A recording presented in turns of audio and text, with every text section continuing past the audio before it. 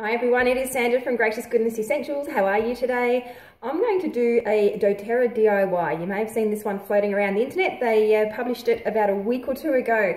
It is a hair perfume, but I'm actually going to repurpose. I use the Virage, I absolutely love it, and I always get left with some toner. I just don't use the toner as much as I use the other ingredients. And as you can see, my hair is an absolute mop most days, so I figured that anything I can do to help my hair is going to be a good thing. So I've got two options. I was actually thinking that I could use the leftover toner and simply add some essential oils to that, or I could do the proper DIY and simply repurpose the Virage spray container, like the toner container, because it is perfect for spritzing.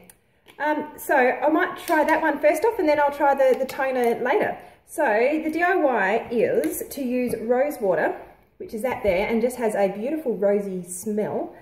Some vanilla extract. So I make my own using vodka and vanilla beans. If you want that recipe, it is on the blog. And then it uses some essential oils. It's going to have ylang ylang, sandalwood, rosemary, lavender and grapefruit in there. And the grapefruit, because it's a citrus, does have a photosensitive effect even on your hair. So it can cause a bit of lightening. Coming into summer, that is a good thing for me. So I think what I'm going to do first is I'm actually going to add the teaspoon of vanilla first up. And I'm just going to have to eyeball it because my little hole is too small. There we go. Bit of vanilla. Then we're going to do 5 of the ylang ylang.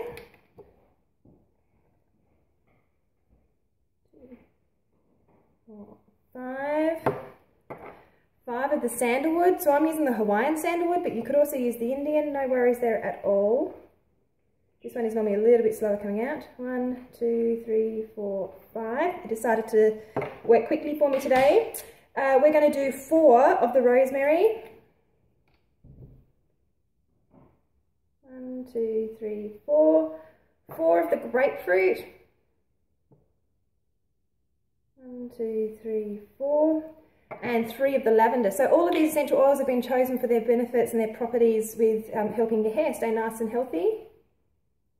3. It smells nice like that. So now let's just add the rose water. It's got a nice rosy smell, funnily enough.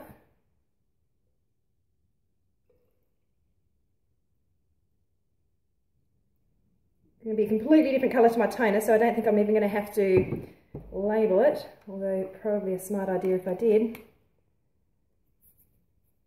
So there we go.